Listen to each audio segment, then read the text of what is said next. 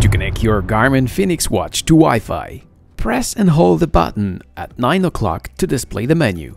Go down to Wi-Fi, then to My Networks. Add a network. Note that the watch can only connect to 2.4 GHz band network. Select your Wi-Fi network and enter your password.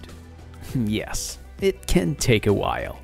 If you have special characters or numbers to enter, they are in a sub-menu.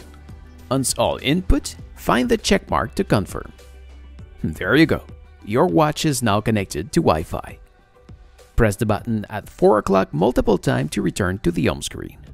Finally, if you want to make the connection using your phone, you can do so by going through the hamburger menu at the upper left corner, then go down to Garmin devices, click on your watch, then at the very bottom on General, then on Wi-Fi networks, add network, select your network, enter your password, this time using the keyboard, and press connect. If you have entered your password correctly and you come across such an error, check if a space has been slipped somewhere. As you can see, when I enter my exclamation mark at the end, a space is automatically added. And there you are. Your watch is now connected to Wi-Fi.